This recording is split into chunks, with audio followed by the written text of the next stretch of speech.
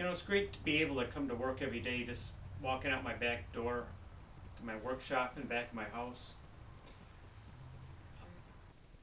Here in my workshop, I build a lot of custom acoustic and electric guitars.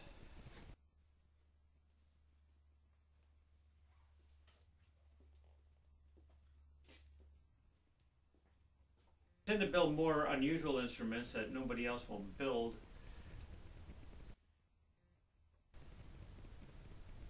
I started out playing the guitar when I was 16.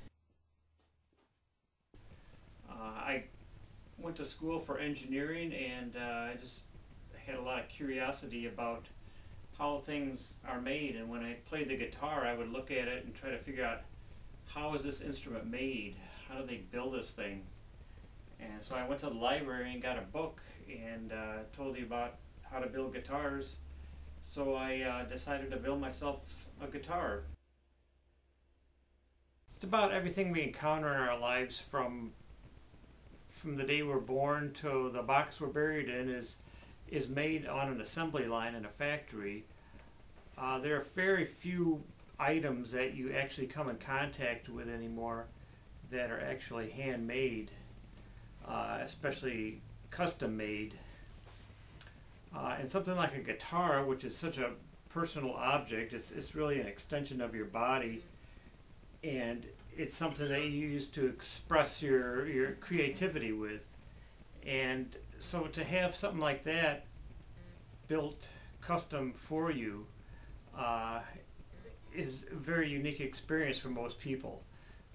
And the guitar itself often gets handed down to the next generation and becomes an heirloom. So when you really look at it, the cost of ownership of even a fine handmade instrument really works out to just pennies a day for all the enjoyment and enrichment you get out of it.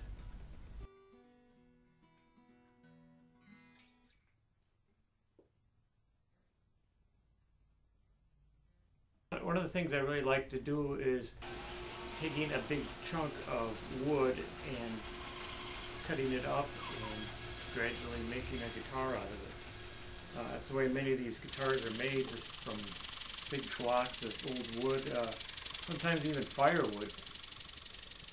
You cut it up and get some really beautiful pieces of wood, and cut it and sand it, and after a few months of work it becomes a singing musical instrument. The tree sings once again, I guess you could say.